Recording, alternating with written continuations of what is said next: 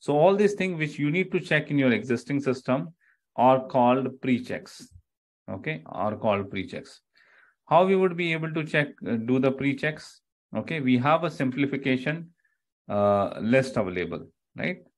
We have a simplification catalog, we have a simplification list or simplification PDF available. So basically SAP created a simplification list. So again, I will explain what is simplification or what is a simplification list. It has been created specifically, the simplification list, simplification Excel, simplification PDF, simplification catalog, whatever you will say, that simplification has been prepared specifically so that you would be able to check that if you are moving from ECC to S4 HANA, what would be the business impact? What would be the business impact in your area and how you can address that business impact? It can be as simple as that your MB1A, MB1B transactions not available, vendor and customer cannot be created, or the bigger impact like the rebate functionalities would not be available.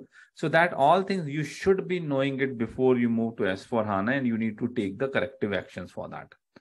Okay, so simplification list, whether you call simplification list, simplification PDF, simplification Excel, simplification catalog, that is basically a simplification list is a document which would be highlighting you that in your business, what are the things which is going to be impacted first if you move to S4 HANA, and to minimize that impact or to address that impact so that the business should not get impacted, what are the actions you need to take? That suggestions would be given through the simplification list. Now the action, somebody told very precisely that system gives the SAP notes. So the outcome of the maintenance planner was also SAP notes.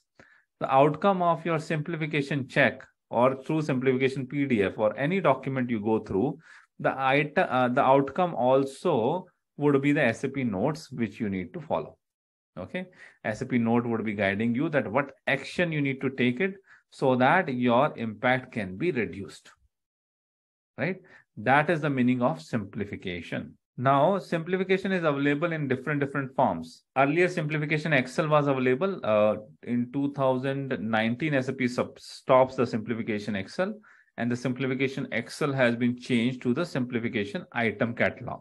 Now, I will show you first the simplification PDF, that if you want to go and check that what all the changes has been done in SAP and what would be the impact and how to address the impact.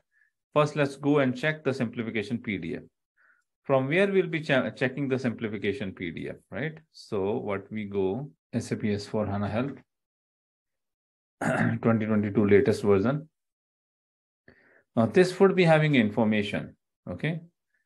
So here you would be having multiple, so this SAP S4 HANA Help would be very useful. It would be the same way earlier we have gone through Best Practice Explorer, how helpful it would be. So much document should be available.